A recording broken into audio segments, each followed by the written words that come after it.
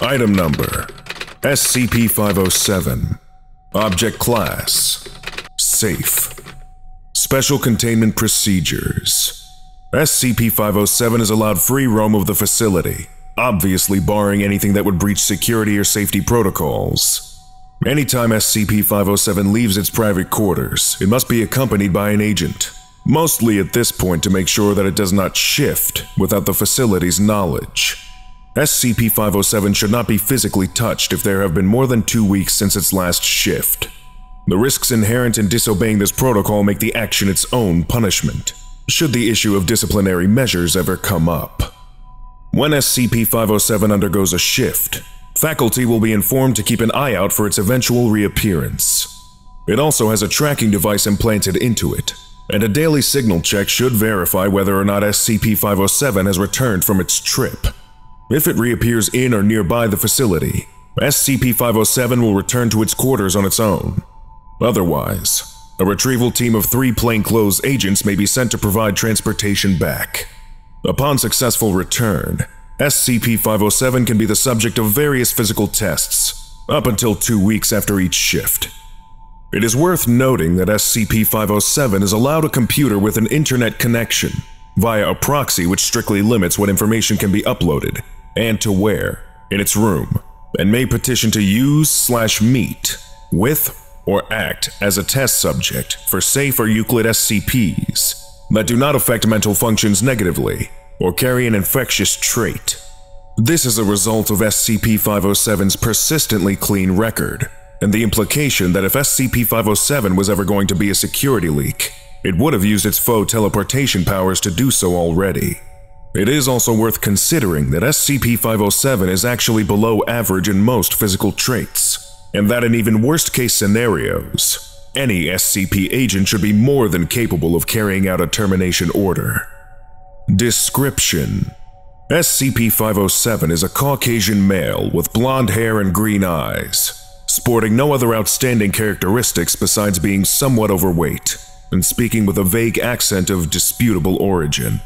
Although SCP-507 has an already established name due to its unremarkable upbringing, it seems to find entertainment in forcing those it meets to give it a nickname, in lieu of divulging this information.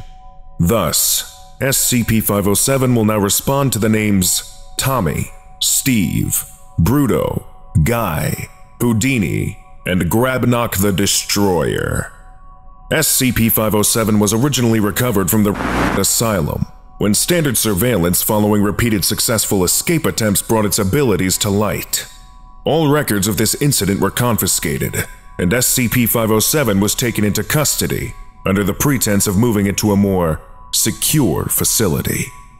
The original theory was that SCP-507 possessed some form of teleportation ability, as it would suddenly disappear and eventually reappear in a different location. Subsequent interviews with the subject did verify that its ability could be used in such a manner, but that it was merely a side effect for its main affliction. SCP-507 holds that during its periods of disappearance, it is actually displaced into a random alternate reality. The landscape generally stays the same, but the inhabitants and climate of the parallel world often do not. SCP-507 also insists that it has no control over the time and duration of these shifts. This has more or less been confirmed by the subject being known to displace at inconvenient times, such as mid-sentence, while sleeping, or even while using on-site public facilities. If SCP-507 moves about in the alternate world, the eventual shift back will then place it at the corresponding area in our reality. A sample list of SCP-507's descriptions of alternate realities can be found in Document 50700. Mentally, SCP-507 shows no large deviations from the psychological profile for a normal person. It has confessed to have always had a great interest in the paranormal and mythological, which has directly led to its eventual permission to interact with relatively harmless SCPs. SCP-507 especially enjoys meeting with other sentient SCPs, once going so far as to request a small vacation to visit SCP-82. The request was eventually granted after persistent pleading from SCP-507, and the meeting was, thankfully, uneventful. Document 50700, a sample list of SCP-507's supposed extra-dimensional travels, along with any demands made by it after returning. Subject arrived in complete darkness, leading it to assume that the current location was indoors or subterranean. After fumbling about for a possible way out, Subject heard a sound akin to muted breathing nearby. Subject then decided to curl up in the nearest corner and wait it out, instead of risking a blind confrontation with an unknown creature. Request: a standard flashlight, which it now always carries on its person. Subject appeared in a replica of the facility, although apparently fallen into disuse. Further exploration led to the discovery of various corpses strewn about the area, all heavily decayed and covered in an odd type of mold. Upon noting that the corpses seemed to rhythmically expand and contract as if still breathing, Subject attempted to leave the facility. This idea was quickly discarded when it opened an exit and found that the outside world was apparently coated with the same odd growth. Request: heavy doses of voriconazole and a fungal expert to help ascertain the nature of the mold. No exact match of the described mold was found, but it was noted to share many attributes with certain types of cordyceps fungi. See Addendum 507-2. Upon reappearing, Subject was reported to mutter, "So many spiders." Subject refused to elaborate. Request: a handheld firearm of any type. Request was granted under the stipulation that said firearm is specifically built to only use rubber bullets. Subject once again appeared in a pitch-black location with breathing nearby. Upon turning on its flashlight, Subject was surprised by a man wearing a black business suit and sunglasses, with an impossibly wide smile. Said smiling man was apparently leaning in toward SCP-507 when it turned on the light, the end result being that their faces were almost touching. Smiling man then remarked, "Back so soon," before Subject switched the light off again, discharged all the rounds in its firearm at the general vicinity of the man, and once more curled up into the nearest corner until shifted back into our reality. Request: none. Those with level 2/507 security clearance should also see interview 507G for evidence of a particularly noteworthy shift. Interview 507G.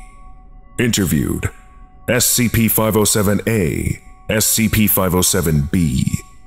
Interviewer Dr. Forward. During a daily signal check for SCP-507, 2 independent verifications were returned. The following investigation led to the discovery of identical SCP-507 duplicates in its assigned quarters. Both apparently made their way to the room by themselves and had spent at least half an hour conversing with each other upon meeting. The following interview took place between them and the first informed employee to reach their location. The duplicates have been each given an alphabetical notation for the purpose of readability. Begin log. 507A. Hey Doc. 507B. Welcome to the party. Doctor, I am afraid you are going to have to explain this to me. 507B. There's apparently more than one version of me with this problem. 507A. Should have seen this coming, honestly. There are so many ways an alternate reality could differ without affecting my personal life, you know? Doctor, so which one of you is the visitor? Roughly 10 seconds of silence. Doctor, is something wrong? 507A. We've actually been talking about this for a bit. Now, you guys have been real nice to us. 507B. More than we might deserve, really. 507A. But we also know that this could be a rather enticing opportunity for your research department. It'd probably be best if you didn't know which one of us was… Doctor. Temporary. 507A. Expendable. Doctor, I don't know what kind of stories you two have been sharing, but our job is to secure and protect the likes of you. Perhaps this other reality has a less benign code of conduct?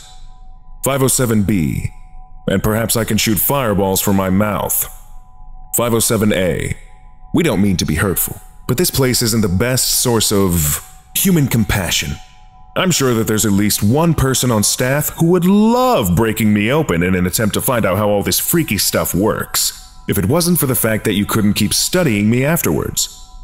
507B. Do you have to put it like that? I have enough things that keep me awake at night.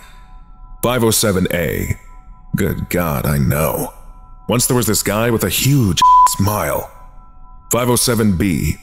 You met him too? 507A. Nearly soiled myself. 507B. I wish I was that lucky. Doctor. You know, this could be interpreted as a security breach.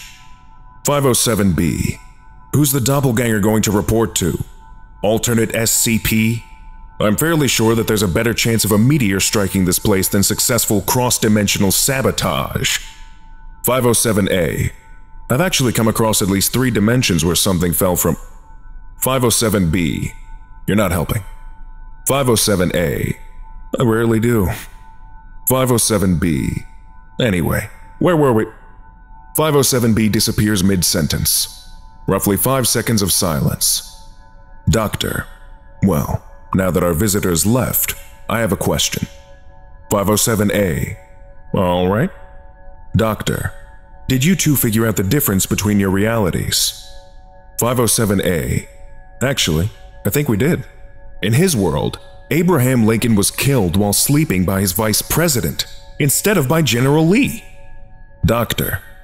In this reality, Booth assassinated Lincoln. 507A. Oh, bugger. End log. Closing statement. Subsequent testing revealed that SCP-507's abilities have no biological basis, and that severed pieces will still shift, along with the main body. The SCP-507 of this reality reappeared 3 days later, and has not been informed of this incident. Addendum 50700. Agent went missing on Expunged at the same time as SCP-507. A full-scale search was launched to find either of them, only for SCP-507 to appear a week later. When questioned, it said that was holding onto its shoulder when it shifted, leading to both of them to appear in an alternate dimension, where expunged. During the ensuing chaos, SCP-507 lost contact with and could not relocate him before it shifted back into standard reality. A new protocol has been placed in light of this. No one is to come in physical contact with SCP-507 after 2 weeks following a displacement. Re-evaluation of previous incidents has shown that there have always been at least 2 weeks between each, so this time frame will be the only safe time to touch SCP-507 until further notice. Addendum 507-1. I don't care how much he grumbles about it. SCP-507 is not to be cleared for challenging SCP-76-2 to 50 rounds of tic-tac-toe. Just no. Dr. Addendum 507-2. Fungus encountered by SCP-507 seems similar to that resulting from experimentation with SCP-407. Lesson complete. If you missed the previous orientation, go watch SCP-506, Instant Growing Plants, right now. Or for the complete course, watch this playlist.